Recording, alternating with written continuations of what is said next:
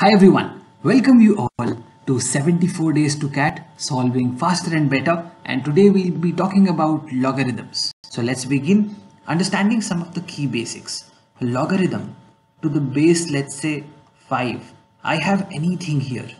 Basically what it does is, let's say I have 25 here, it converts 25 as a power of the base. So 25 as the power of the base can be written as 5 square, returns 2 as the output, right? Similarly, if I have log 3, I have 1 by 3. What will it do? Convert 1 by 3 into some power of 3, which is minus 1. So the output is minus 1. That's how basically a logarithm operates. Talking about some of the key properties of logarithms. So log m into n is log m plus log n. Similarly, log m by n is equal to log m minus log n. Apart from this, we have log m base n can be written as log m upon log n, where I can choose a base. If I have log m to the power x, this becomes x log m. This x basically comes and multiplies, right? I hope this is clear to you. Apart from this, if you have something like log m n, here you have x, here you have y, so this becomes y comes here in denominator. Let's use these properties to solve some of the very interesting problems. Here I have 1 by 3 log m base 3. I can write this as log m base 3, 1 by 3 goes to the power here. I can write this as log n base 3, here 3 goes in the power.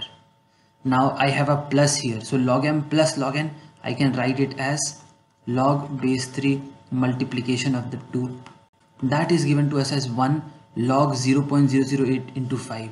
Now here 1 can be written as log 0.008 base 0.008, right? Log m plus log n is log m into n, so this becomes log of base 0.008.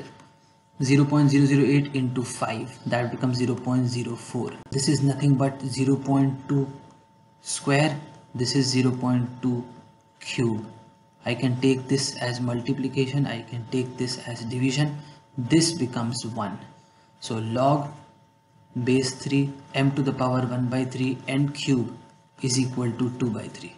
Now if I take out logarithm, so this becomes 3 to the power 2 by 3. Right, now if I just take a cube both sides, so this becomes m n to the power 9 is equal to 3 square, which is 9. So n to the power 9 will become 9 by m. So answer option B. Moving forward, what is the sum of n terms? Now log, I have m, so what will happen? It's in addition, so it will get multiplied within logarithm. M square, m cube going on till m to the power n, divided with n square going on till n minus 1. Why n minus 1? There are total n terms, but here I have n to the power 0, so it will move on till l to the power minus 1. Now just do the summation m to the power 1 plus 2 plus 3 till n into n plus 1 by 2. Here it will 1 till n minus 1, so n minus 1 into n by 2. Now if I take n by 2 common, goes in the power, m to the power n plus 1 and n to the power n minus 1. Answer is answer option D. Now here I have log 2 base 3, log 2 to the power x minus 5 base 3. These are in AP. 2 log 3 2 to the power x minus 5 must be equal to log 2 base 3 plus log 2 to the power x minus 7 by 2 base 3. Here also we have a base 3. I can write this as square, I can write this as multiplication, log base 3 2 into this. Now if I just take out log from here, this becomes 2 to the power x minus 5 square is equal to 2 into 2 to the power x minus 7 by 2. Let's take for simplicity 2 to the power x as y. So this becomes y minus 5 whole square. So y square minus 10y plus 25 is equal to 2y minus 7. This becomes y square minus 12y plus 32 is equal to 0. Now y is equal to 4, y is equal to 8.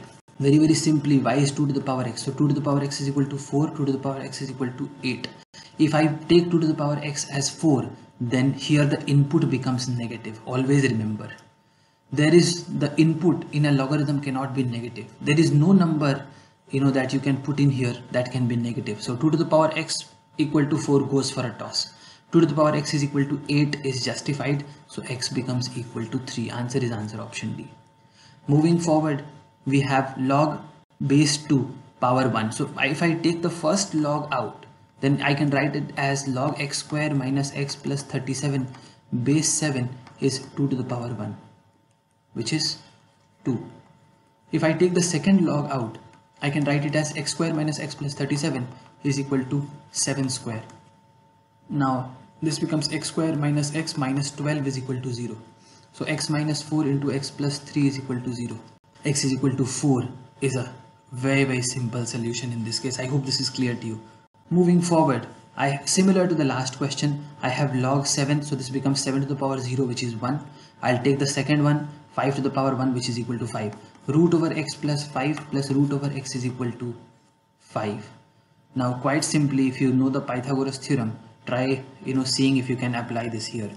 If I put 4 here, this becomes 3. If I put 4 here, this becomes 2. 3 plus 2 is equal to 5. So answer is none of these. I hope you enjoyed. I hope you learned. Thank you so much for joining in. God bless you all. Take care. Bye-bye.